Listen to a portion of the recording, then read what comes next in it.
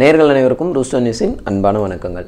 அரசு மருத்துவமனைகளில் அடுத்தடுத்து HIV ரத்தம் ஏற்றப்பட்டதா 2 புகார்கள் வந்திருக்கு. இது யாருடைய அலட்சியம், யார் மீது தவறு, உண்மை என்ன, இந்த வீடியோவில் நம்ம பார்க்க போகிறோம்.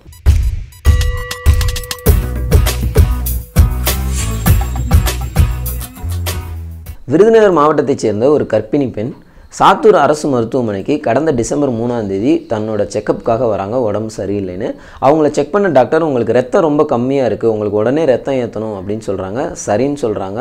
உடனே அவங்க பிளட் பேங்க்கில் இருந்து ரத்தத்தை வாங்கி அந்த பொண்ணுக்கு வந்து ஏற்றுறாங்க. ரத்தம் ஏற்றிட்டு அவங்க போன பிறகு அவங்களுக்கு கடுமையான தொடர் உடல் உபாதைகள் வந்திருக்குங்க. அவங்க திரும்பவும் வந்து சில நாட்கள் கழித்து செக் பண்ணுறாங்க. அப்படி செக் பண்ணும்போது தான் அவங்களுக்கு HIV-positive அப்படின்ற ஒரு ரிசல்ட் கொடுக்குறாங்க. எப்படி அப்படின்னு பார்த்தா, டிசம்பர் 3ஆம் தேதி இவங்களுக்கு ஏற்றப்பட்ட ரத்தத்தின் மூலியமாக தான் இந்த HIV நோய் வந்து இவங்களை தாக்கியிருக்குன்னு உறுதி செய்யப்படுது. இந்த பிரச்சனை மீடியாக்களில் பூதாகரமாக பேசப்பட்ட பிறகு தமிழக அரசுலேருந்து அறிவிப்பு கொடுக்குறாங்க. அந்த பெண்ணோட கணவருக்கு அரசு வேலை கொடுக்குறோம், நல்ல மானியமும் அவங்களுக்கு கொடுக்குறோம், அது மட்டும் இல்லாமல் அந்த பெண்ணுக்கு வந்து உயரிய சிகிச்சை கொடுக்குறோம் அப்படின்னு சொல்கிறாங்க.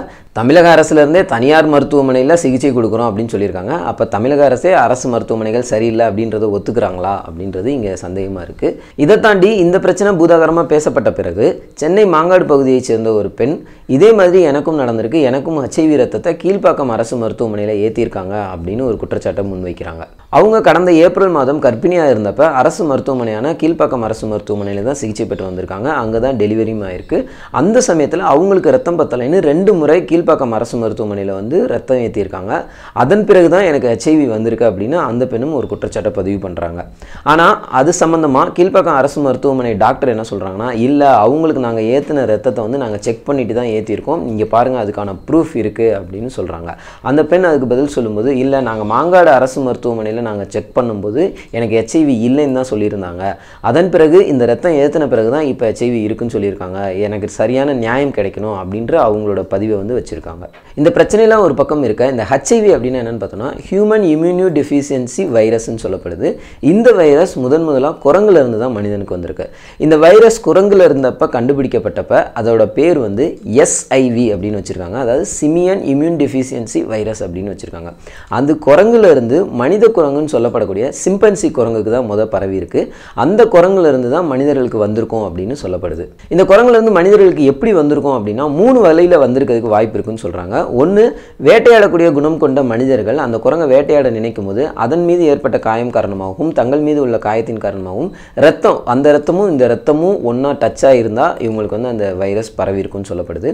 அப்படி இல்லைன்னா அந்த குரங்கோட மனிதன் வந்து உடலுறவு வச்சிருக்கணும், அதன் மூலியமாக மனிதர்களுக்கு வந்திருக்கும்னு சொல்லப்படுது. அதுவும் இல்லைன்னா அந்த சமயத்தில் சரியான ஒரு ப்ராசஸ் பண்ணாத ஒரு ஃபுட்டை வந்து எல்லாருமே மனிதர்கள் எடுத்துகிட்டு இருந்தாங்க, அதை கறியை நேரடியாக எடுத்துகிட்டு இருந்தாங்க.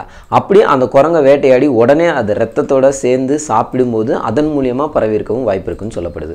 ஆப்பிரிக்கா பகுதிகளில் தான் முதலாக மனிதர்களுக்கு குரங்கு கிட்ட இருந்து வந்திருக்கும் அப்படின்னு நம்பப்படுது.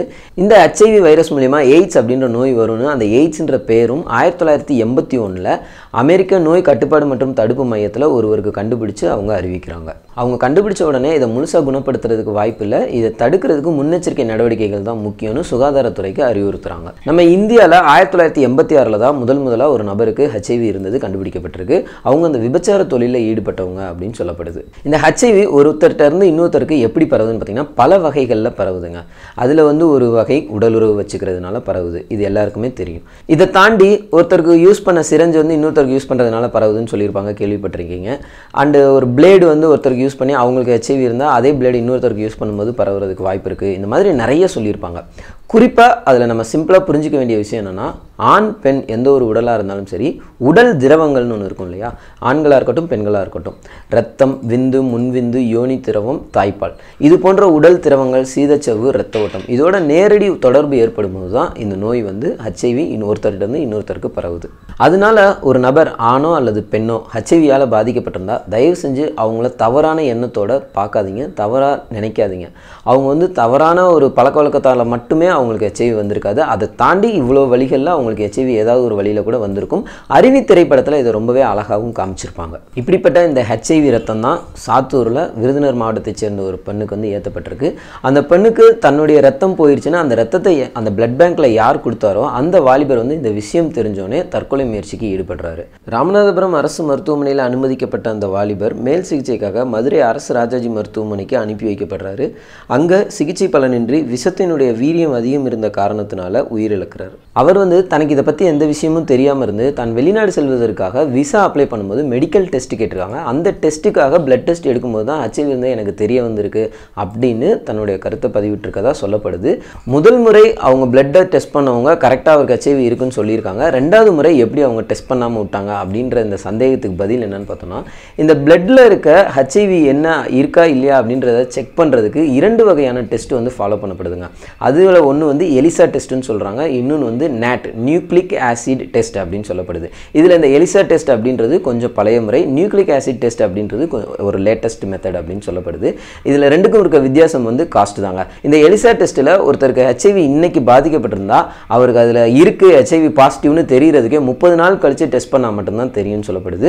இந்த நியூக்ளிக் ஆசிட் டெஸ்ட்டில் மட்டும்தான் உடனே தெரியும் அப்படின்றதுனால இந்தியன் மெடிக்கல் அசோசியேஷனே எல்லா டாக்டர்ஸ்கிட்டையும் எல்லா இடத்துலையும் இந்த எலிசா டெஸ்ட்டை ஃபாலோ பண்ணாதீங்க அப்படின்ற ஒரு சர்க்குலரை கொடுத்துருக்காங்கன்னு சொல்லப்படுது.